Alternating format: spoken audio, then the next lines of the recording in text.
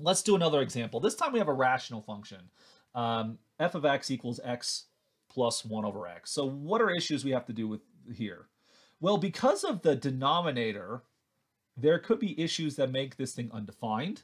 And so if we think about the domain of this thing, the domain is going to be everything where so that the denominator doesn't go to 0. So basically we have to throw out x equals 0. That's not inside of our domain. Now, I often like to do domain with the discontinuity category together because problems with the domain often are associated to discontinuities. I mean, after all, to be continuous, your function has to be defined, the limit has to exist, and the limit and the function have to agree. Well, if you're undefined, that's already an indication of a discontinuity. So what's going on there? Well, as we approach x equals 0 from the right, if we take the limit here of our function f of x, well, as you approach 0 from the right, you're going to end up with this 1 over 0 plus, which is positive infinity. And as you take the limit as x approaches 0 from the left of f of x, you're going to end up with 1 over 0 minus, which looks like a negative infinity. And so this is indication that we have some type of vertical asymptote at the y-axis. We'll put this on the screen a little bit later. In terms of intercepts, right? Well, because x equals 0 is outside the domain of the function, turns out there is no y-intercept, right? The y-intercept does not exist. In terms of x-intercepts, well, if we looked at the equation f of x equals 0, this would imply we look at x plus 1 over x equals 0. This gives us that x equals negative 1 over x. Give myself a little bit more space there. Times both sides by x, you get that x squared equals negative 1. I'm going to stop you right there. X squared can't equal negatives. It has to be non-negative. If we were to take the square root, we're getting some imaginary numbers at that point. So this tells us that x-intercepts also do not exist. So this graph has no x-intercepts nor y-intercepts. That might seem like bad news, but this is actually great news because if you have no x-intercepts or y-intercepts, this tells us that we can never touch the x-axis or the y-axis. That's going to help us draw our picture actually quite well. In terms of symmetry, this graph does actually have some symmetry. I normally don't care about it, but if you look at f of negative x, you end up with negative x minus 1 over x, which if you factor that out, x plus 1 over x, that is factor out the negative 1, you end up with negative f of x. So this indicates that our function's odd. And so if we were graphing it, it should be symmetric with respect to the origin. All right. So let's see. In behavior, this one's a good one to know as well. If we take the limit as x goes to infinity of the function x over 1 over x, well, what's going to happen as x goes to infinity, the 1 over x is just going to go to 0. It's going to vanish. And so this thing will just look like the limit as x goes to infinity of x. And as this is a polynomial, now it'll just look like infinity.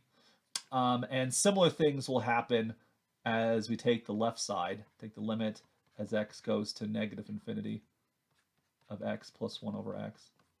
Same things happen as before. The 1 over x will go to 0, and this thing will look like the limit as x approaches negative infinity of here, x. This will go to a negative infinity. And in fact, this graph has what commonly be called an oblique asymptote. This is some diagonal line where our function f of x will be approximately the same thing as x as you go to the extreme. So we're going to actually add that oblique asymptote to our graph in just a second. Let's look at the derivative first. Well, actually, now that I moved down a little bit, I guess we are kind of in the right spot to start graphing this thing. So what did we say earlier we had? So we have this oblique asymptote, which is the diagonal line y equals x. We get something like that. And we get something like that. And then we also had a vertical asymptote at the y-axis. There was no x-intercepts, no y-intercepts, but we have these we do have these asymptotes right here. So we're going to find some critical numbers by looking at the first derivative. Y prime is going to equal 1 minus 1 over x squared.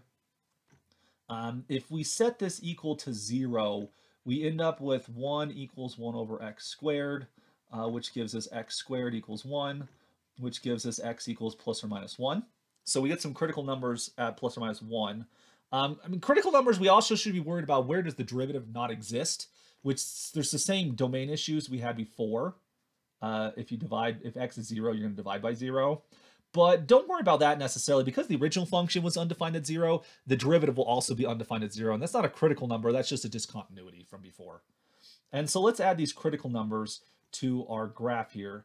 If we take x to equal 1, plug 1 into the original function, you're going to end up with 1 plus 1 over 1, which is 2. And so we're going to plot that point there. We're going to get x is 1, y is 2, so we get a point right here, 1, 2. I want to figure out what happens at -1, which we could plug that into the function as well, but we can also use symmetry. Since we know it's odd, we know there's going to be a point right here at -1, -2. These are our critical numbers. For the second derivative, we take the derivative of this bad boy right here, and so that's going to give us positive 2 over x cubed. In which case, that actually never equals 0. If you have a fraction equal to 0, it's because the numerator was equal to 0, which here the numerator is 2. There are problems at x equals 0, but again, that's a discontinuity. That's not a point of inflection. So what this tells us is that the derivative could change its inflection at 0, so we do care about it. I mean, don't be ignoring it. The first and second derivative are undefined at 0, and so that's going to come into our sign chart that we're going to build right over here. So the numbers we want to care about are -1, 0, and +1. And so what does the second derivative do at these locations? Well, looking at the function 2 over x cubed, 2 is always positive. X cubed will have the same sign that x does. And so when x is positive, the second derivative will be positive. And when x is negative, the second derivative will be negative there as well. So we have a minimum at -1. We have a maximum at x equals 1. And because you went from a negative to a positive, this indicates a change of inflection, right? When you're less than 0, your graph will be concave down. When you are greater than 0, you're going to be concave upward. And so putting this all together, let's take our point 1, x equals 1 here, which is going to be a local minimum.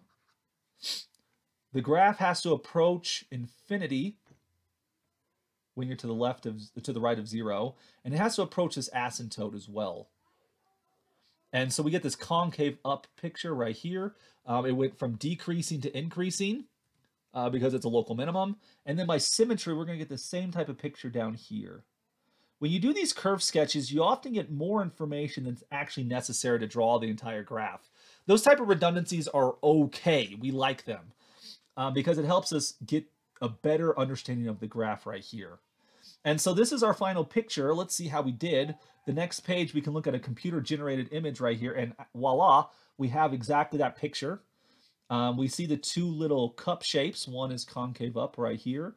The other one's concave down right here. It was increasing, then decreasing. It was decreasing, then increasing. The oblique asymptote is illustrated. I did not include the vertical asymptote here just because it's the y-axis, and so you can't really see it very well if I were to draw it there. So we did pretty good.